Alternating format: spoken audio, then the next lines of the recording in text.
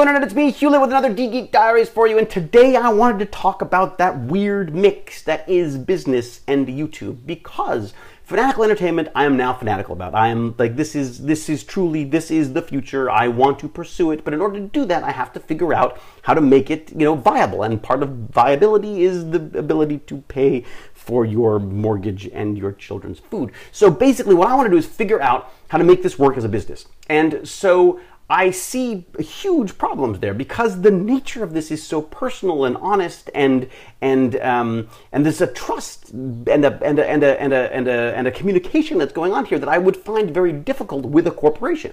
And then I suddenly went, well, wait a second.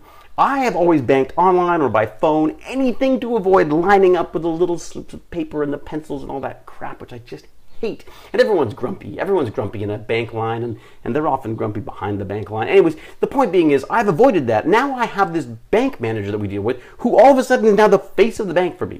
When I got a problem, I go grumpy on him, and he says, no, you're right, that's silly, let's go figure that out. And all of a sudden my bank has a personality. My bank is a person. And in a way that it never has been before, and which I think is essential for them from now on. They've got to figure that out, because otherwise I think we're going to, otherwise there's no reason for it. It's all done electronically. So basically, I thought that was interesting, that a guy as so immersed in technology and IT stuff as I am would actually now prefer to go and talk to this guy about stuff as opposed to dealing with phones and computers and stuff, because you sort of get straight to the source, and you get there's an emotion behind that, and a sort of a kindred spirit, because he's also, I would have to say, a huge geek like myself. Anyway, so there's that. And I wondered, how do you bring that to YouTube? Because that's essentially what you have to do. These companies have to become basically personalities that we trust and that we want to be a part of our stuff. So, that's what, this is coming from the film and television side of stuff. That's where you go. You go to brands. You go to people with money, and you say, we want to make stuff. Do you want to give us money to make stuff? And how can we help you in that process? So it's that weird balance of, like, how do we entertain and do what we want, but at the same time be able to pay for that? I mean, it's an age-old thing. I mean, it goes back to, patronage with artists and stuff.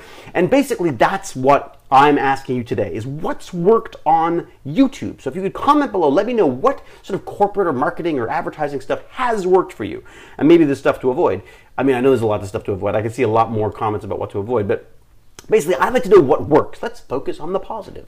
What is working out there for you? I mean, there's a number of ads I've seen which I just love. They're usually VW ones, it seems, these days.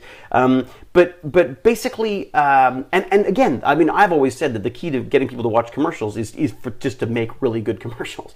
But comment below. Let me know, what are you liking on YouTube in that regard? That stuff that is selling stuff to you that works, so that we may use that knowledge to pay for shows that you want to see. Anyways, so comment below, subscribe with the shiny lights of shininess behind me, and until we geek again, cheerio!